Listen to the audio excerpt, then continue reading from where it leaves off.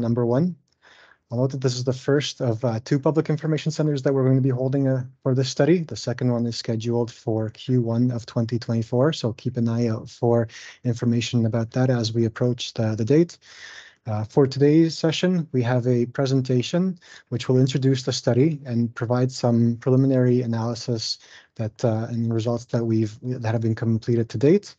This will be followed by a live Q&A session and an opportunity for you to voice your concerns or provide any feedback that you may have. I'll note that the presentation is being recorded, so please be mindful of how much personal information you decide to share during the Q&A session. We'll of course moderate it before posting it for the public. I'd like to start by thanking everyone for joining us today. I'll also like to acknowledge Councillor Silovitz for joining us and thank her for taking time out of her busy schedule. From the city side, we have myself, Attila Hertel. I'm a transportation engineer and the project manager for this study. I'll also pass it over to Dan Terziewski, who is the Director of Infrastructure Planning and Development Engineering. How are you? Just want to thank everybody for joining us this evening. I think this is a very important first step in this environmental assessment process with respect to the extension of Addison Avenue, which is an important linkage that has been identified through the city's official plan, transportation master plans. So just happy to have you here and excited to have this project team on this file. I'm going to pass it over to Hubert Ng, our Manager of Transportation and Traffic, to take you through a little bit of an introduction of the project and to introduce the rest of the project team. Hi, everyone. Good evening. I'm Hubert Ng, Manager of Transportation and Traffic at the City of Richmond Hill. And maybe we'll continue the introductions with our consultants, Arcadis IBI Group, and Margaret. Thanks, Hubert. Good evening, everyone. My name is Margaret Parkhill. I'm a Director of Transportation Engineering at Arcadis IBI Group and the Project Manager for the consultant team supporting the city on this adventure. Next, I'll turn it over to Stefan. Hello, everybody. My name is Stefan Suriani. I'm a Senior Transportation Engineer with Arcadis IBI. And today I'm also the Consultant Deputy Project Manager for the study. And today I'll be walking through the presentation with everybody.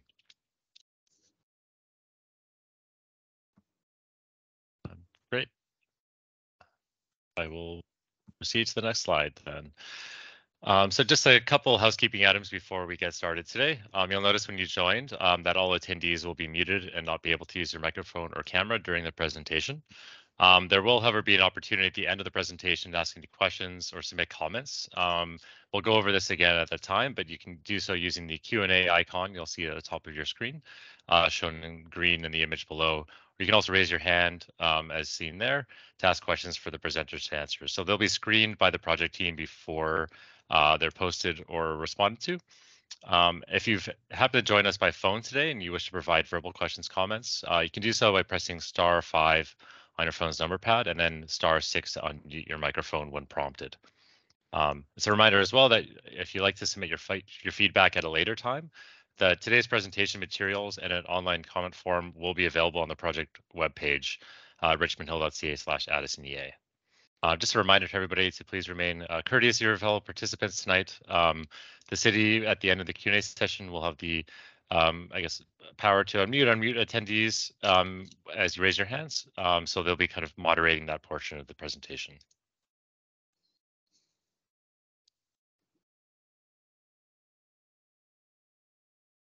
So before we begin today's presentation, I'd just like to acknowledge that the lands we're gathering on have been home to First Nations people from time immemorial. We acknowledge that what we now call Richmond Hill is on the treaty lands and territory of the Mississaugas of the Credit First Nation and Mississauga and Chippewa nations of the Williams Treaty. We also recognize that we are part of the traditional territories of the Haudenosaunee and Huron-Wendat. We'd also like to acknowledge all First Nation, Inuit, and Métis peoples from across North America, also known as Turtle Island, who now reside in the city of Richmond Hill.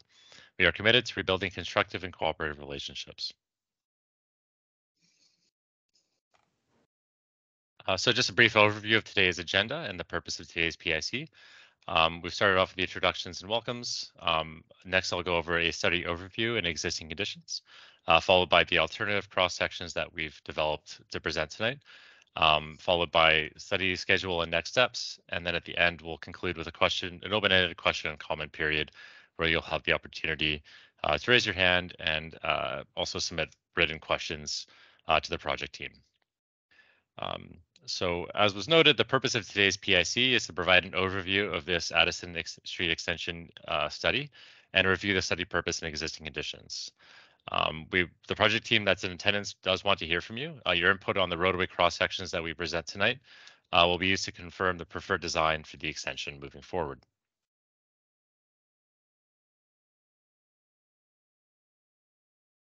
So the study area, as you can see on the graphic to the right, is characterized by low-rise residential units to the west of the proposed extension and higher density commercial and retail areas to the east. It's located just south of Major Mac, to the west side of Yonge Street. And for the purpose of this study, it's been split into two levels of analysis. So we'll be looking at a more focused area, the transportation study area, where alternatives for a future Addison Street alignment extension will be developed. And then the broader MCEA study area, which is where the environmental study and potential impacts will be looked at more broadly. This study is following the Ontario Class Environmental Assessment process and will complete phases 1 to 4 of a Schedule C planning process. So the final deliverable for that will be an ESR that'll be placed on the public record for a 30-day review and comment at the end. We're currently at phase 2, which is where we're developing alternative solutions for the study and what we'll be seeking feedback on tonight.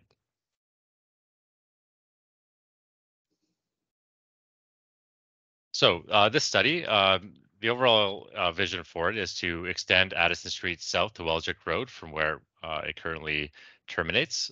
This was proposed first in the city's official plan, which identified the need for a new roadway parallel to Yonge with a 20-meter right-of-way.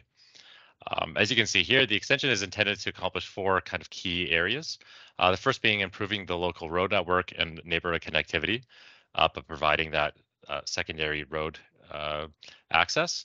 Also to establish local boundaries for development and support growth in the area, while also adding transportation capacity and new access opportunities, as well as providing new active transportation facilities and opportunities for transit in the process. Through the study, we'll be selecting a preferred design alternative for the Addison Street extension that will then be carried forward to detailed design and construction. And we'll also be preparing a preliminary design of the preferred alternative. That will be looked at in further detail at PIC number 2 as well. I'll also note that the study is also considering the Yonge and 16th major transit service area just to the south. Is located immediately to the south within like an 800-meter radius. Per the province's growth plan, these MTSAs represent about a 10-minute walk and are intended to be developed as mixed-use transit supportive communities that provide local access to amenities, jobs, and housing to meet the daily needs of residents and support future development. So I'll now provide just a brief overview of the existing conditions work that we've completed to date. So at a high level, 4 kind of key areas were looked at for this study and continuing to be assessed as we move forward. First of these being socioeconomic environment, so things like inventory of existing and future land uses and community needs, as well as cultural environment, the natural environment, and traffic and transportation. I'll be going into a little more detail on each of the next few slides as well. So the first of these, socioeconomic environment, as I noted before, most of the study area consists of stable, low-rise residential uses to the west, but significant intensification, as I'm sure many residents are aware of, is being seen along Yonge Street, with 8 active developments in particular identified within 500 meters of the study area.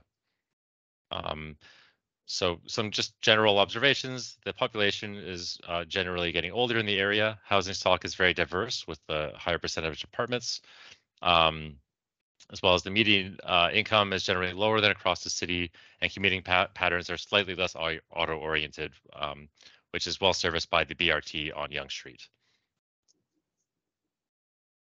So just as I go through all these panels, we have these kind of little information bits in the corner just to kind of prompt some questions for the public as you're hearing today's presentation, just, around like how does this inform the project and the understanding you can gain from it as well.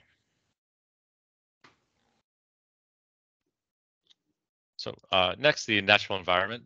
So although this area is already quite developed with residential and commercial uses, there is a prominent natural heritage feature being the Patterson Creek Valley lands within the western portion of the study area.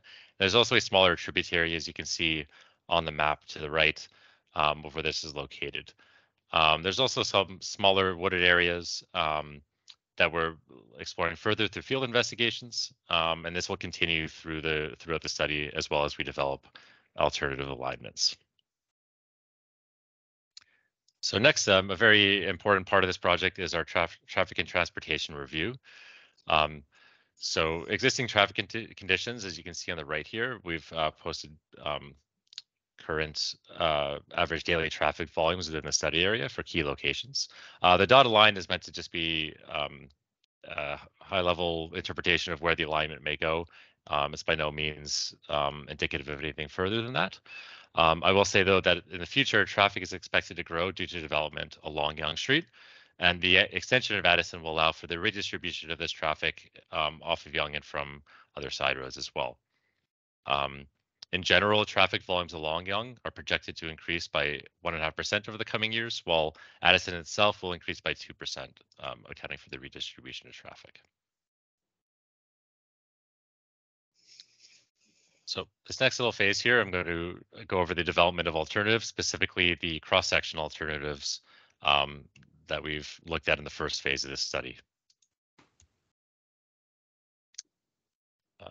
So before beginning the development of these, looking at the existing conditions information that we've gathered to date, we've identified a few key problems and opportunities that can be addressed through the alternatives we're developing.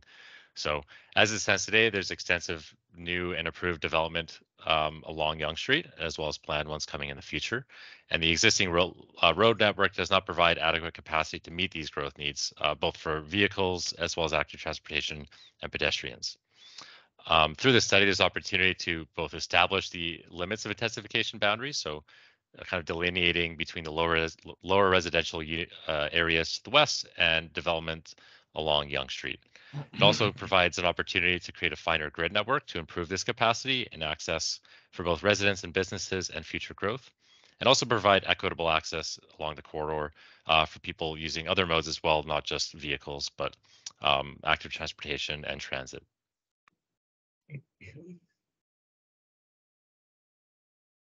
So the first phase of this study that we're kind of getting into today is the development of cross-section alternatives. So before you proceed with coming up with conceptual alignments for the study corridor, we really wanted to kind of get the public's feedback today on what this corridor will look like, what elements will be included in it. As I noted before, the official plan identified a 20-meter right-of-way for Addison, extending from existing Addison Street south to Welgic Road.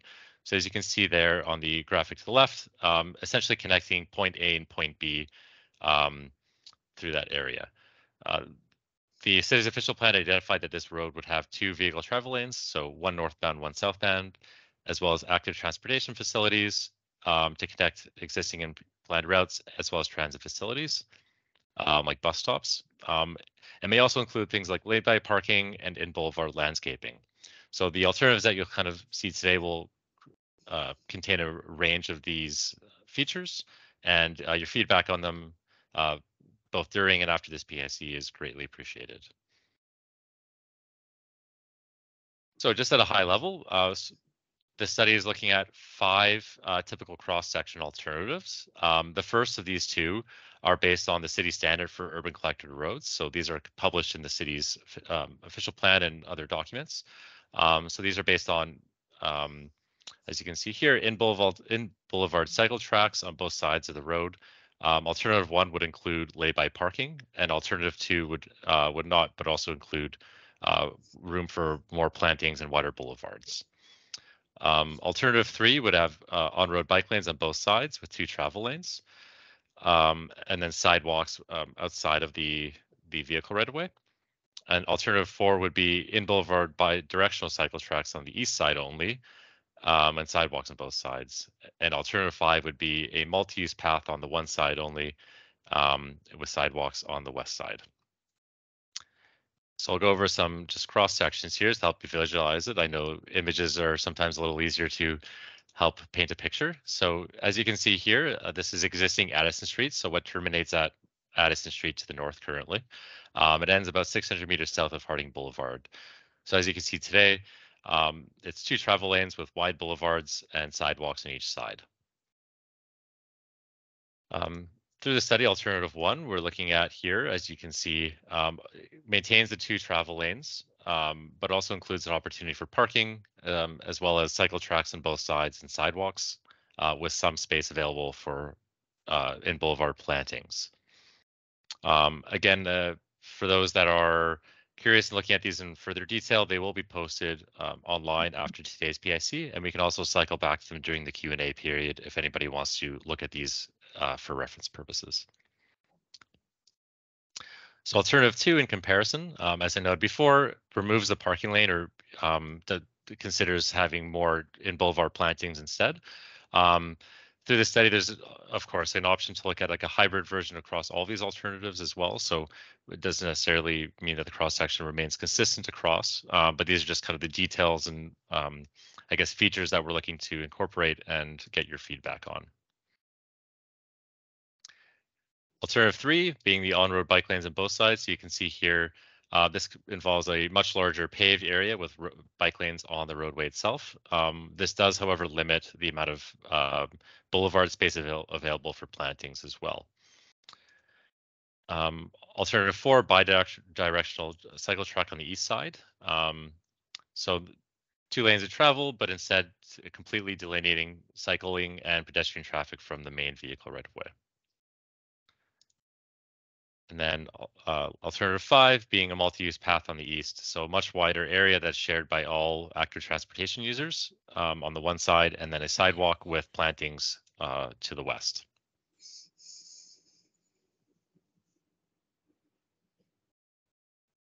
So through the first phase of this study, what we've done is we've kind of done a roundup on the key considerations across each of them and just kind of rank them holistically as like most preferred or not preferred from varying perspectives. So as I noted before, the existing conditions review we conducted looked at a couple of different key environments to consider. This evaluation looks at those to a degree and also considers kind of the main criteria for cross sections. So things like provision of walking and cycling facilities, as well as capacity for those facilities. So the difference between, let's say, an on-road bike lane versus an off-road bi-directional bike lane. It also considers things like trees and boulevards, so the ability for placemaking and tree planting in that process, as well as on-street parking and the overall maintenance needs of the corridor. So through this process, you can see here that alternatives 1 and 2, the ones that are based on the city's urban collector standards, have been identified as preferred and most preferred from this criteria evaluation. So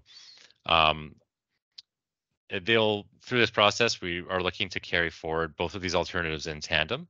As I mentioned before, that would mean looking at elements from each and where they can be applied throughout the corridor, depending on the surrounding context.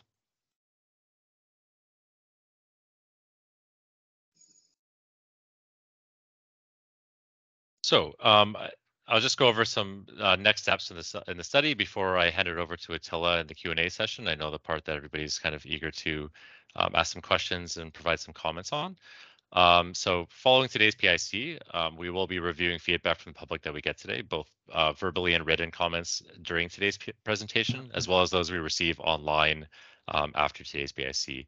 The comment period for PIC 1 will be open for approximately 2 weeks, but after that, you can submit comments at any time to the project team as well, both by email and through the project website. So after today's PIC, we'll be doing that and also consulting other stakeholders in the process. Like local property owners, other agency groups, like things like Richmond Hill Fire and services like that. And then through the remainder of the fall and upcoming winter, we'll be developing and evaluating alignment alternatives for the extension. So taking the feedback we get today to refine the cross sections and apply those cross sections to develop an alignment for the extension. And then following that, and later in the winter, we'll be hosting Public Information Center number 2 to present these alternatives and our selection of the preferred alignment. And then from there, we'll be carrying forward with a preliminary design of this preferred alternative. Following feedback that we get from the public, it'll be refined and then documented further. At which point we'll be submitting an ESR for a 30-day public review by next summer. And following completion of this EA study is when detailed design and construction of the Addison Street extension will begin, and that'll be carried out over the next few years. So I'll now pass it over to Attila to moderate the question and comment period. I'll just have a quick reminder for everybody about how the functionality of this works.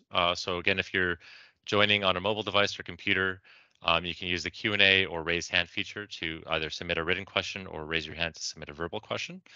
They'll then be screened, or we can address one by one. The city will kind of select people who have the raised hands or submitted questions to provide responses. And again, if you've joined by phone, you can use *5 to raise your hand. And then once you've been selected, you can press *6 to unmute your microphone and provide your comments. Great.